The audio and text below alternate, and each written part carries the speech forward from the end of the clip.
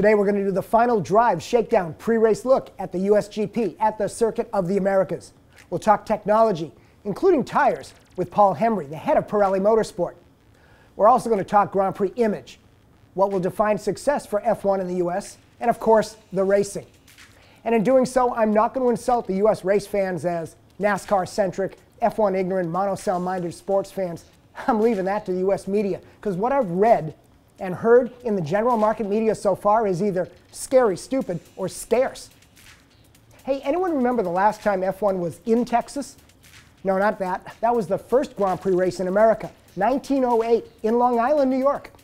That's a Mercedes, so I guess that must be Michael Schumacher. No, the last Texas F1 race was in Dallas in 1984, in the middle of their July heat.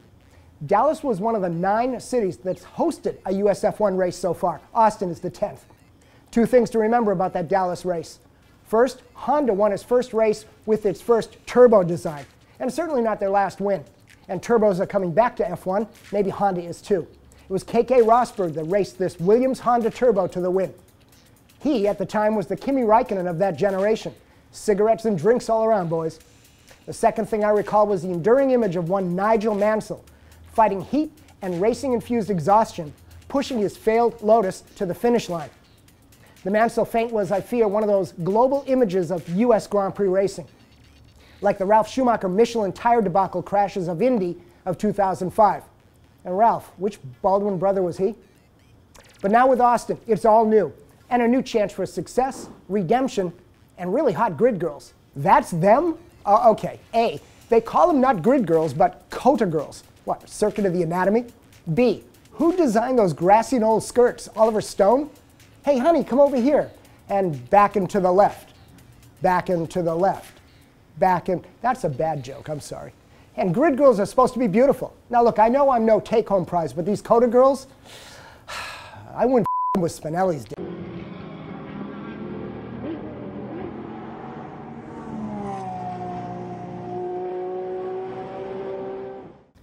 It's time to talk US F1 one last time before the actual racing. And we're going to do so with someone I want you to meet, Ian Whalen. Hi, everyone. That was cool. So besides being a fan, here's the gig. Besides being a fan and a follower of F1, you know, Ian's the guy that's been behind the camera, doing the editing for Shakedown for a long, long time. And he kind of bailed me out. Pirelli had a press conference with Paul Hembery, and I, for family reasons, emergency, everything's okay, couldn't make it. But Mike Spinelli and Ian Whalen covered it. And we're going to have some clips from that chat with Paul Hembery. But I wanted to talk with you and get the crowd to know you about a little bit of this stuff. So I'm not throwing either wolves. This isn't taking a virgin out on a first date. He knows this stuff, but we're going to have a chat. It's not expert stuff. We're just going to talk about what's going on with F1. Thanks. Fair enough, right? Thank you, Leo. I appreciate it. Yeah, well, we're trying. We're trying hard. Where the hell are we here? So let's start with basically the first question. What should be the image of the USGP? I mean, it's back after a few years. Everyone in the world talks about how maybe F1 isn't appropriate to the US. On the other hand, we've heard comments where F1 is excited to come back. So what is the image? What should people think about as the image of American Grand Prix racing? What do you think? Well, I don't know exactly, but I think that it would be nice if this track can kind of show off what we can do with a fun track that's fun to watch and great for the drivers, and show that we could build a world-class facility, and that's something that'll be great for everyone, I hope. Well, it's funny because you use the word fun, and I'm kind of thinking that the image of America to the outside maybe is one of fun, a little bit of technology, and just being modern. So, I mean, I hope it comes across as that versus some really over-the-top patriotic flag waving or defensive that we're NASCAR people, we don't understand. I hope it goes a little deeper than that. Well, I hope that it's not just about America. I mean, it's supposed to be Formula One. Formula One's a global sport, and I hope that it kind of brings a little bit of that flavor to the United States, and that's something that the viewers can enjoy, because when I've gone to Formula One races, that's something that I enjoy. You feel like you're a part of something greater than just that one location. Well, and that's the other part. I think we've heard a lot of comments about how in America big events matter. So hopefully it's more than just the literacy of the racing. It is an experience. That kind of gets to the point of what is needed to be a fan of F1? And I fear sometimes that everyone thinks you need to know the technology or you need to be really up on all the details. When we talked to David Coulthard with the New Jersey Grand Prix, that may or may not be happening. I hope so. Yeah, sure. It's, anyway, David had a different opinion. And I want to kind of cut to him and a little bit of what Paul Hembery said about what they both thought about what a fan needs to bring to enjoy F1. It maybe isn't as complicated as you think. What do people in the U.S. need to know to want to come to this race? Well, Red Bull wouldn't be doing this if they didn't think that it was going to be something that was going to be popular with the public. You don't need to know anything about Formula One. If you like cars, if you like speed, if you're intrigued to know what makes Formula One the fastest form of closed circuit racing in the world, you know, that's a fact. That's not, you know, we're not just sort of doing that as PR. These are the fastest cars around the racetrack and of this type of nature. And the technology is the technology of tomorrow that you'll have on your road cars. You know, carbon fibre was first developed for Formula One, traction control, turbocharged engines. All of those things came because of Formula One racing. We actually find that there's a huge number of fans that make contact with us from the US, and it always surprises us. They tend to be some of the most knowledgeable F1 fans, I have to say, around the world. You know, the questions we get, you know, asked via whatever medium you want from the US is actually very, very qualified and very, very thought out and reasoned. Of course, there's a lot of European purists that would like to see a Formula One format which had, you know, free engines, you could do what you want with the engines, 1,000+ horsepower, you know, tyres, whatever you want to do, and you go to the extremes of the technology. There are some people out there that believe that's the way it should be. However, if you go in that direction, you're never going to get anyone to turn the telly on in India or China or other markets where Formula One as a sport is competing against well, a lot of your national sports, for example, you know, where they want excitement and they want to see something that keeps them attached to the television. They don't want to turn it off and go to sleep. So, you know, you'll never please everybody, of course, and different people have different opinions. But if we're in the entertainment business, and sport today is in the entertainment business, no matter which sport you're in, and you're competing against many, many sports. And Formula One doesn't just compete against other forms of motorsport, it competes against soccer, baseball, basketball, and cricket if you're talking India. You know, it competes against everything, and you have to come up with a product that the public has an appetite for. So I think the other question is, do you think that F1 is finally ready to commit to America? Because I always used to get the feeling that they'd take the money, they'd show up, do the circus, and get the hell out of Dodge. And Bernie at the time used to say things, well, you had mentioned something. Yeah, he just said that he doesn't think F1 really needs America. And now they're talking, well, we need America more than maybe F1 needs America. So I'm wondering if they're ready to put forth the effort. I hope so, because this is a huge market, and I mean the potential is here. It just hasn't been fulfilled in the past, I think. And you know, all these manufacturers, well, not as many as we once had, are involved in F1, and they're all selling cars here. And I feel like if they really got on the ball, they could take advantage of this for their own good. So here are the clues, I think. Bernie Ecclestone sounds to be talking a little bit differently. I mean, there was a bunch of rumors that even with the jersey thing, he maybe have some money behind the scenes to try to help that out. The teams, Martin Whitmarsh from McLaren, they're all talking differently about needing to make America work.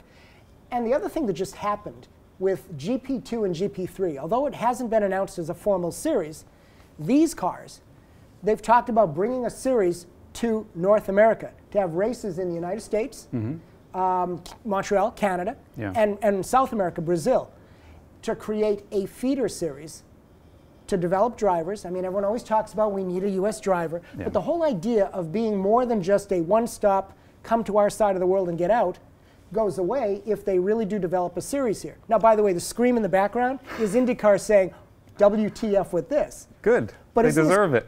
Okay, perfect. Isn't this cool, though, if they actually have another series here?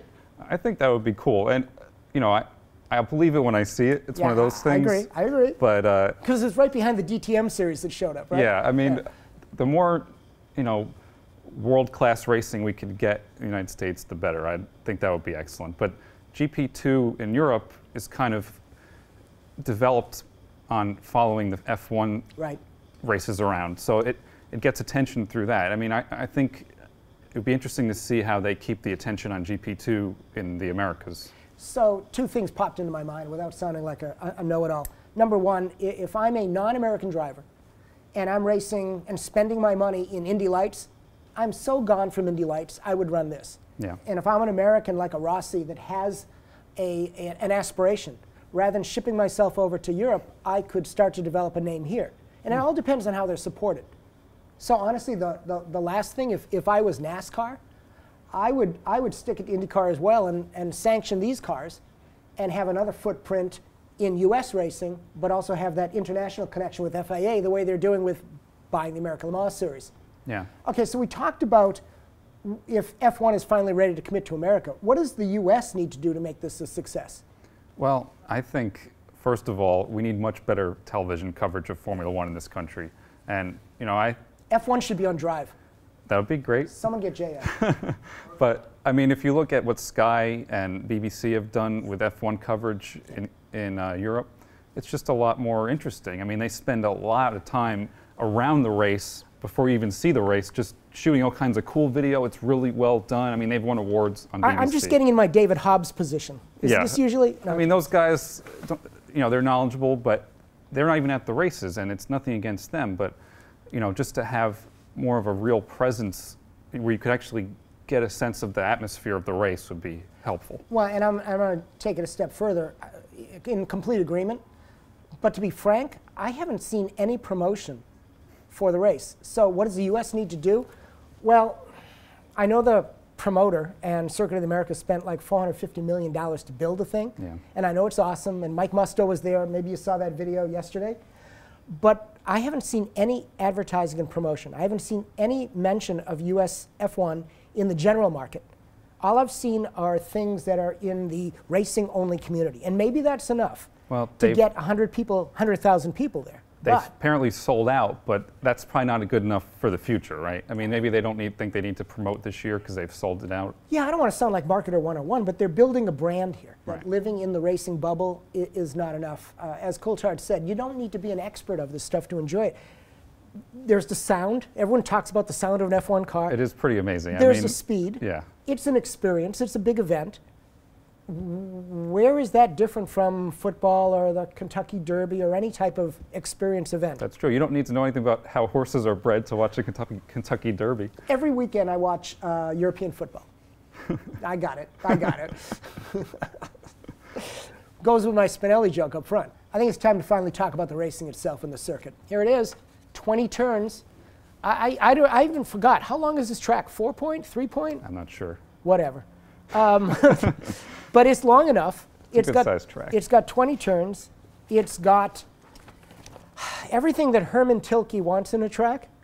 I know we're all going to be fixated on the start-finish line and the elevation and the blind corner in turn 1, heading down to a bunch of slalom-type activities. I'm guessing, okay, and we're going to learn as they get on track, but I'm guessing that your passing spots, sure, they could be turn 1, probably 6, could be 9, definitely into the hairpin. The DRS zone is here, heading into turn 12. And if I get the numbers right, it's 650 meters before. So that's about 2,100 feet. So it's longer than a quarter mile, less than a half mile. It's a drag race into the corner. I have to say there's huge excitement within the Formula One community to be coming over to the US again. And certainly everything we've all seen about Austin and the track, it means that everybody's really, really looking forward to coming over.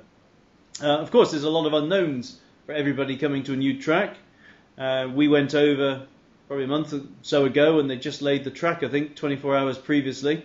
And we took mouldings, basically, and laser measurements of the track surface to try and understand what sort of surface we're going to encounter from a tyre perspective.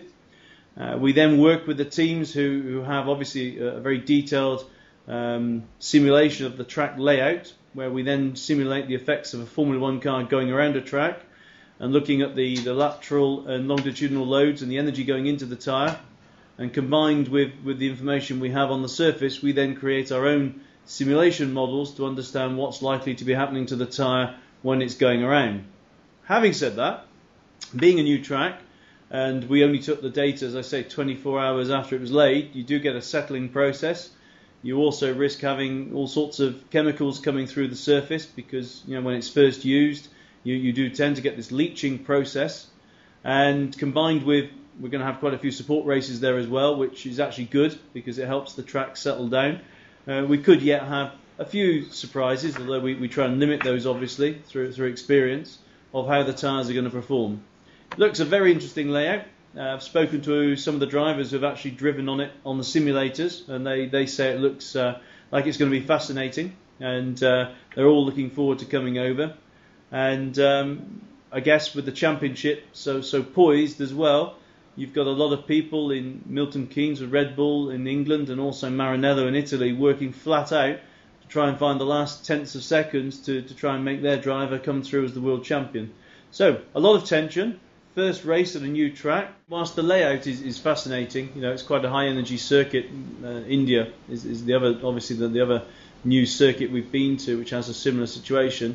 The initial data suggests the track is quite smooth. It has quite low macro. It's got more abrasion than India and Korea, but it's still not up there with the more extreme circuits like Barcelona or Malaysia, for example. So it'll be interesting to see how that plays out on Friday when we get there. But for the moment, there's no big shocks or surprises. So I guess the real action is really just down to our boys Alonso versus Vettel. Yeah.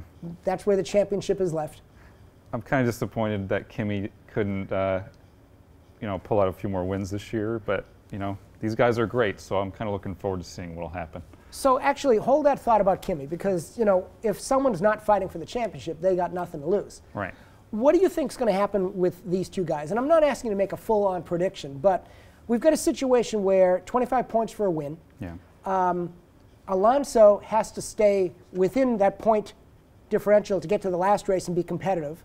If Vettel wins, he has to finish fourth or better. To stay alive. I'm not going to do the math as I slide down the grid. Right. So how do you think Vettel's going to approach it, and how would you approach it if you were Alonso here? Well, I have a feeling that we're going to see Red Bull up front, as they have been lately. Yeah. And Alonso, he'll pull everything he can out of that Ferrari, and he'll probably be in the top 3 rows somewhere, or I hope.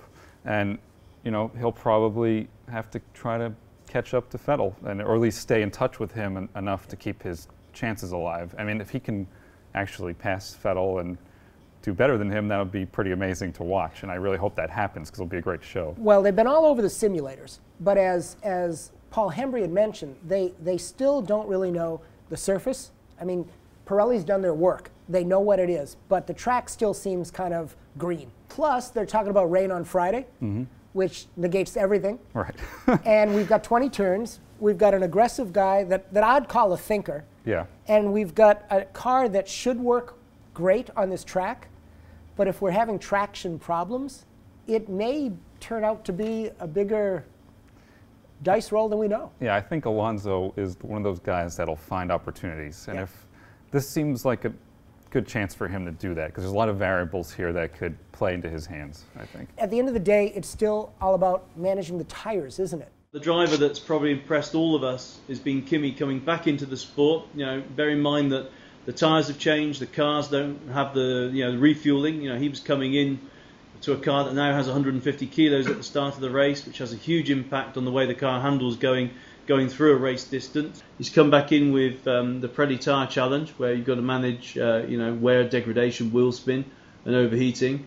The big issue at the start of the year was probably less about the tyres changing. It was more about the cars changing dramatically. They lost the rear diffusers, the top teams, and the 2 or 3 top teams lost what we call the flexi noses. They were having a different nose cone with different flexing ratios for each track, and that was something the public didn't really see.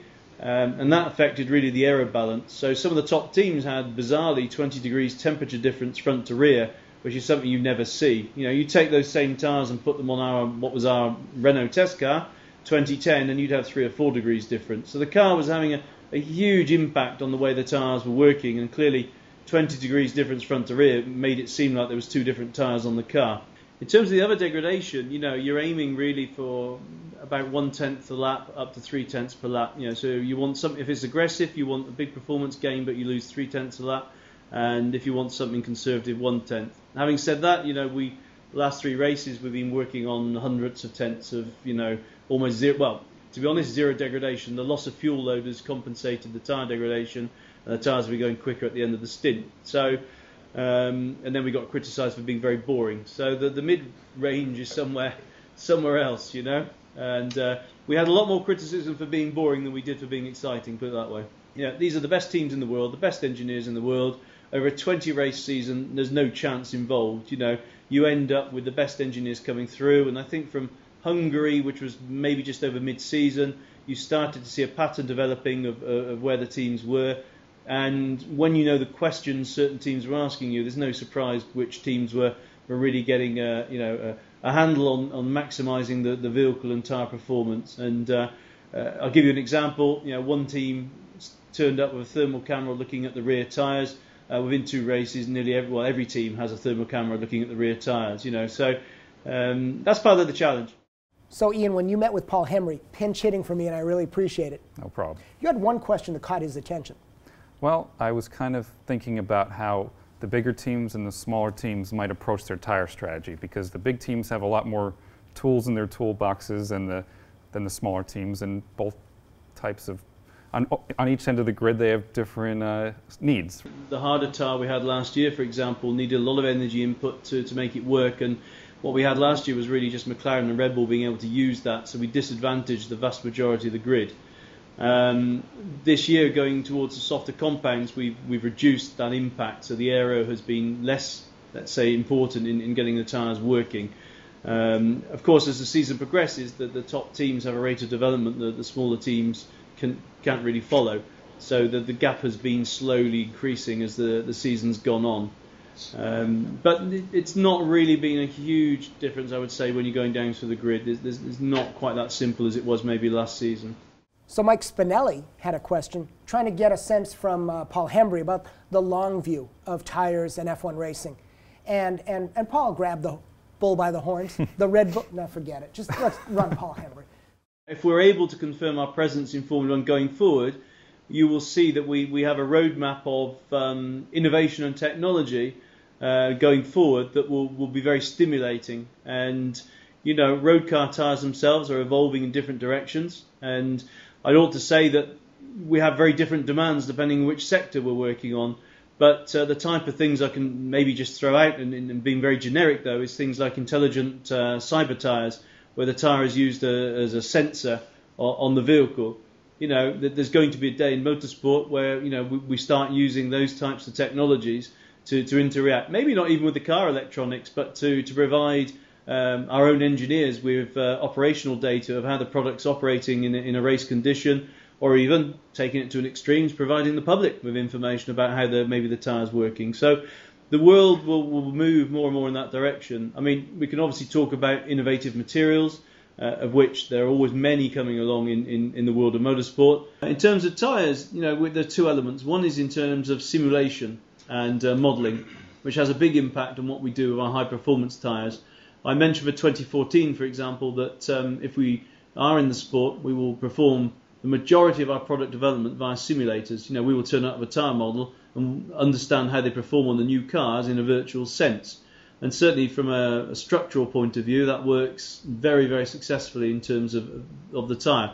It's more complex when you get to compounding, because it's a very complex thermal model that relates as well to the surface that you're working on. However, in terms of structure and handling performance, you can get a lot from simulation. That is the way that the car manufacturers are going. The future Ferraris or McLarens you will see will all be developed via simulators in the future. So there is a relevant area there where development costs are reduced, but also development times are dramatically reduced by using simulator technology. In terms of materials, thermal management, in Formula 1 we try and create thermal degradation in one part of the tyre, but there's also a huge amount of thermal stability and other components used in the tyre. That's a challenge that you also have with high performance tyres. You're managing the thermal stability of the tyre in extreme conditions. So I'm not going to tell you a Formula 1 tyre is a direct cousin to what we put on the high performance cars of the world, but there are a huge number of technologies that we do apply through to that business. I am going to put you on the spot, but in an okay way. Do you think the tires are too much of the equation right now? Well, they are a big part of the equation, but it's a lot different now than it was when we had the tire battle between Michelin and Bridgestone, where, you know, you could have a great car, but it was all up to the tires going race to race, and, you know, some tracks suited one tire better or the other, and, you know, it was kind of unpredictable in that way. Now, you also don't have refueling now, so yeah, the tires, I think, are a big factor, and, you know, I don't know if I like that or not, but it is what it is. So Ian, you want to figure out why I have this picture up here while we're talking F1? Well, I think it's some of the other culture of Austin, right? You know what? Actually, that's Singapore. Okay. But the point is just that the F1 race is going to be bigger than just the racing itself, and it's on Austin's shoulders to make this whole trip out there for all these fans an experience. Right. So Singapore and all the other F1 venues do a really good job of having a nightlife and an experience to the whole thing. And Austin's kind of known for that. I've heard that. I haven't been there, but I've heard that it's kind of like a little cultural enclave in Texas. And, you know, they have all these festivals. Well, one called South by Southwest. That's kind of a indie music, film festival, tech kind of thing. And they draw a lot of people to that. And apparently they have good food in Austin. I've seen an Anthony Bourdain episode about Austin, and it looked pretty good. He drank his way through Austin, right? And ate, yeah. Yeah, it looked like fun. And Austin's supposed to be almost like not the typical perception of Texas. So when all these F1 guys are coming in joking about big cowboy hats and chasing bulls, it's a different type of town. I'm not sure it's all hipster or anything, but it's not the stereotype of downtown Houston or Dallas, right? Yeah, I think there's a big young population there, and there's a lot of art stuff going on, and, you know, you have keep Austin weird. Yeah, they have that whole Whatever thing. that is. I think it might be a little bit of a Portland, Oregon kind of vibe there. But again, I haven't been there, so it's just what I hear. Okay, so not to go negative, but there are a couple of things that definitely going to kick in here to make the experience work. There's the prices. I've heard some things. Yeah, I've heard they're pretty high. I've heard $7,000 for a motor coach parking spot. And then the other thing is access. And they've been pretty open about the fact that the roads coming into this place, there's maybe one or two of them, and they're not super highways. And I've heard that they've already set up shuttle kind of logistics. Yeah. 2 shuttle processes. The locals go one place to get their shuttle bus, and the visitors go another place by appointment to get the shuttle bus. But the experience could change if you're 3 hours on a bus. Yeah, and I hope that doesn't happen, because it'll kind of put a damper on your weekend if you're looking to get back to your hotel and party bus. Yeah, get ready for going out that night. Point is, let's find out what happens when it really happens before we pass judgment. You know, Austin is one of those places where obviously Leo Hembery believes GP racing needs to be in New York City, but this is a major U.S. venue. Yeah. It's got technology behind it industrially. Toyota has an assembly plant in San Antonio kind of down the road. So even though they're not an F1, it's auto manufacturing. A lot of assembly plants are down south. They have hotels with, I don't even want to comment about that. Why am I looking at that? Is that Mike Spinelli visiting the COTA girls? He might have something to do with that. That was Mike Spinelli visiting the COTA girls. All right, so let's not do prediction, but let's do this. What are you looking for to come out of this weekend? Well, I hope there's close competition at the front, because if you have Vettel just taking off and, you know, that's it, then we kind of have a non-existent race, right? So a close race. Yeah. And the place is awesome looking. I mean, look what $450 million can buy you. Yeah, and I hope they do well, and I hope that it looks great on TV, and so more people want to go to the next one. So we got into this little discussion sidebar with someone else. Is this for American racing, or is this an American statement for global audiences, in your opinion? Well, I think it's an American statement for global audiences at this point, but it could develop. And, you know, I'm still wondering, you know, if you have to pick one North American race to go to as a F1 fan, would you pick Montreal or would you pick Austin? I mean, they're going to have different flavors, right? And I've been to Montreal a couple times and I love it. Yep. So, and I hate to say it, but I think if I had to spend the money, I'd still go back to Montreal over this until I see where this goes, or if I have enough money someday to go to 2 F1 races in 1 year. It might be a little while before that happens. We're going to do something special for the Austin F1 race during the race. And what we want you to do, and tell me if I get this right, guys, come back to youtube.com/drive, and we're going to set up a live chat mechanism. So during the race, and what, it's 1:30 Eastern time here in the US? Something like that. Something like that. During the race, we're going to chat. And not just myself, Ian may be there. We're going to do a little Google Hangout. Josh, and if we're good enough, JF, who is going to the race, maybe he'll be able to kind of give us a on-the-spot type thing as well. That would be great. Yeah? So that's the plan, okay? We do a live chat during the race here at youtube.com/drive. Ian? Yep, Sunday. Sunday. yeah, Sunday. Then the F1 race, not the NASCAR race. Right. But we can talk about Keselowski if he, you know. Anyway, point is, come here. You were great. Yeah, thank you. Were you comfortable? Yeah, it was good. Did you like it? I had a good time. You want to sit here? Yeah.